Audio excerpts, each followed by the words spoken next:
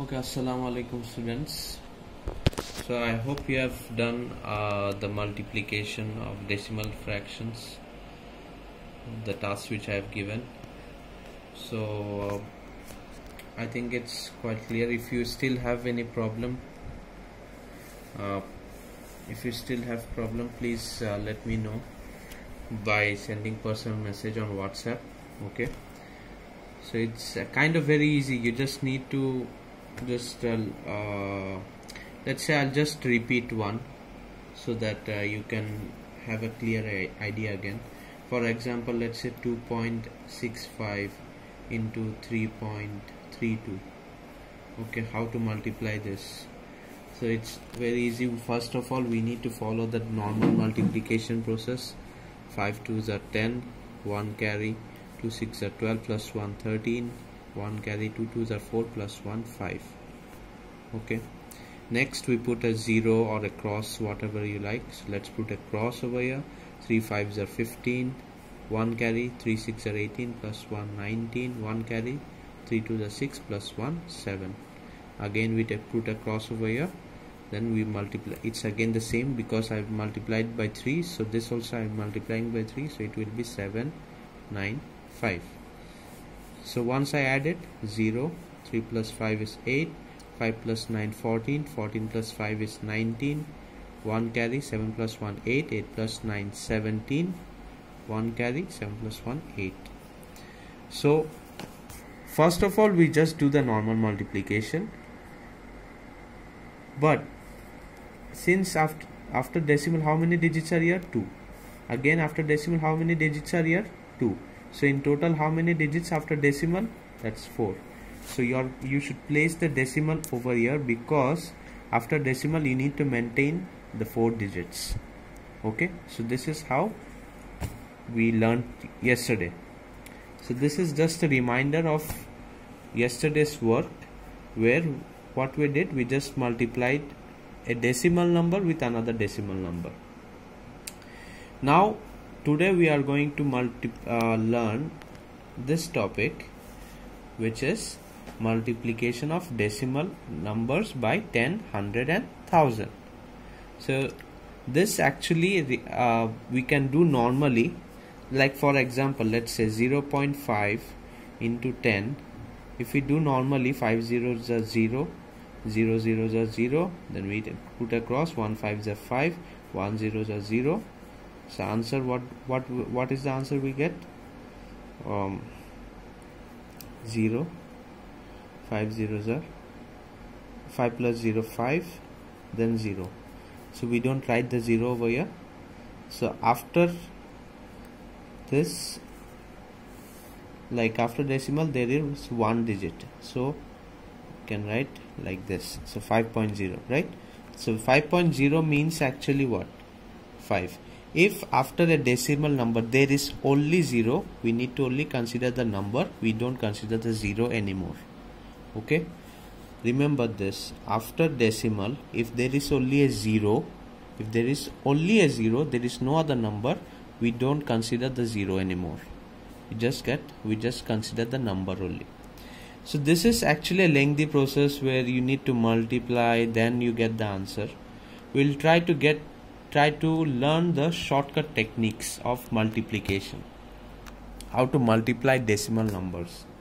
Okay, so for example, let's start with one. 5.6 into 10 equals to what? 5.6 into 100 equals what? And 5.6 into 1000 equals what? So we will try to learn the shorter way, means the shortcut of how to solve this. You see over 10, here there is 1 0, here there is 2 zeros, here there is how many? 3 zeros. So if I put a box, like once we create the box, let's say if there is 1 0, suppose you are multiplying with 10, we just need to move the position of point. Okay, so you see there is 1 0, so we move one time. there is 20, we move this decimal 2 times. There are 3 zeros, we move this decimal 3 times. Okay, next what do we do? If there is a box empty, you can see a box is created, right?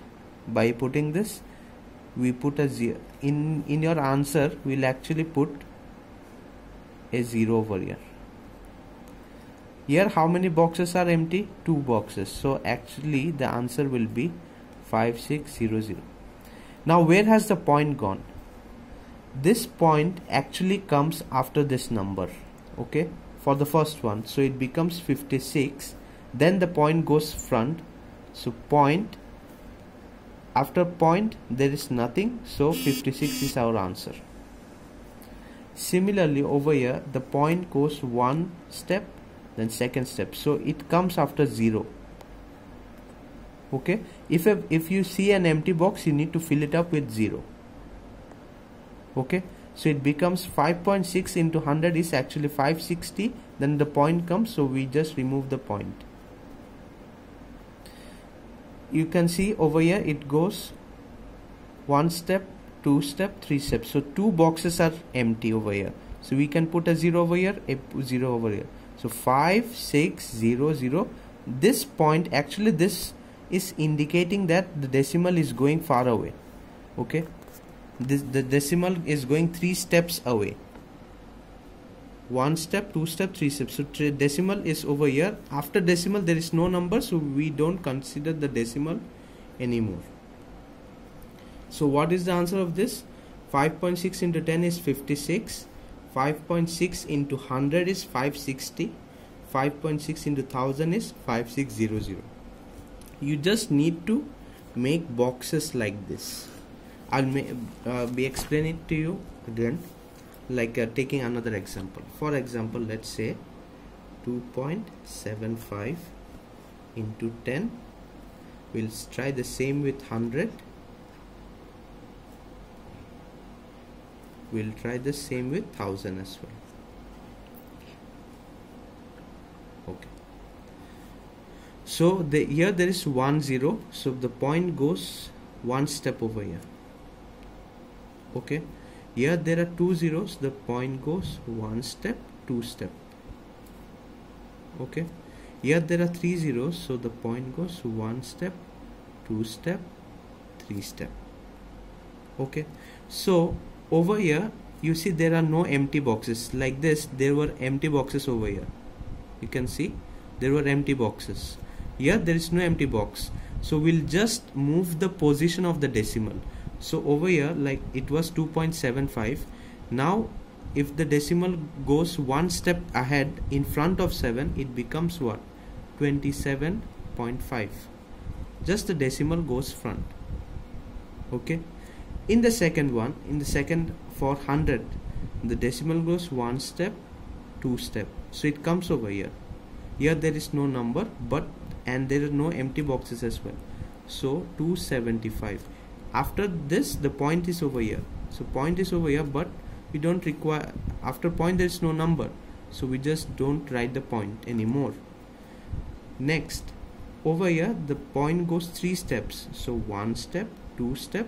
Here there is a box empty, so we just, for this box we will write a 0, so 2750. So after 0 the decimal is there, so decimal we don't write the decimal because after decimal there is no number. So if we multiply 2.75 into 1000, comes 2750. If we multiply 2.75 into 100, comes 275. If we multiply 2.75 into 10, it comes 27.5. So you are understanding the pattern, how the decimal goes just front. You don't need even to multiply like this way. Just remember the number of zeros you have. If you multiply with 10, the decimal goes 1 step ahead. If you multiply with 100, the decimal goes 2 steps ahead. If you multiply with 1000, the decimal goes 3 steps ahead. Okay, I'll share another example so that it gets very clear to you. For example, let's say 3.375 into 10. So here after decimal I am taking 3 digits. Okay, 3.375 into 100. So we need to create boxes. Remember, we need to create boxes. If the box is empty, we put a 0. If the box is not empty, we just move the position of the decimal. That's it. Okay, 3.375 into 1000. So see, into 10, the decimal moves one step, so it's over here. Into 100, the decimal moves 2 steps. Into 1000, the decimal moves 3 steps. So here the box is not empty, so we just move the position of the decimal, so it becomes 33. You see the decimal is over here, right? So the decimal moves after 3, so 33.75. Over here the decimal 1 step, 2 steps, so the decimal has come over here after 7, so the answer will be 337.5. Similarly, into 1000, 1 step, 2 step, 3 steps, so the decimal moves after 5, so we can write 3375 point. If there is no number, we write 0, but after what I said before, that is, if after decimal there is 0, we don't need to write the 0, so we just skip it. So answer is 3375. For this 337.5, and for this 33.75. okay, so I hope this is clear how to multiply using 10, 100 and 1000. I'll just remind one more, like I'll try now 2 or 3 different numbers with 10, 100 and 1000, just to remind you. 2.3 into 10, so let's see what will be the answer for this. 2.65 into 1000, let's say 2.5 into 1000, 4.75 into 100, 6.5 into 10, 5.25 into 100, for example. Let's see. I will actually, the technique which I showed you just now, I will use to solve this. So how many zeros are over here? 1 0. So we are actually multiplying with 10, so it will go just one step ahead. So one step ahead means the decimal comes after 3. Is there any box empty? No, so it becomes 23, and point comes over here, so after point there is no number, so we don't write the point. That's it. Answer is 23. 2.65 into 1000. So how, since there are 3 zeros, it will jump 3 times. 1 step, 2 step, 3 step. Got it? So there is one empty box over here. First we write down the number 2650 because of this empty box, and the decimal has gone after 0. After 0 we don't write any more decimal. That's it. 2.5 into 1000. 1, 2, 3. So this will go 3 steps ahead. 1, 2, 3. So after 5 there are 2 boxes remaining. So for these 2 boxes I'll write 2 zeros. 2 zeros. Okay. So this point comes after 0, but we don't write anything else. Okay. That's it. 4.75 into 100. 1 step, 2 step. There are no empty boxes. We just write 475. Because after 5 there is no number, so we don't write anything. 6.5 into 10. 1 step. After 5 there is, we just move the decimal after 5, no empty boxes, so we just keep it as it is, so it's 65. So 5.25 into 100, it will move, since there are 2 zeros, 2 steps ahead. 1 step, 2 step, so it becomes 525, and the point comes so after 5, so after 5 there is no more zeros. That's it. 525 is the answer. So did you get my point? How to solve this? Also just add on, let's say this 2.394 into 100 as well. So 6.75 into 10, for this type of example the point goes one step ahead. No boxes, but after decimal there is a number, so we need to include that. So 67, point goes after 7, again into 100, one step, two step. After decimal there is a number, so answer will be 239.4. So I hope this part is clear. Okay, how to multiply with 10, 100 and 1000.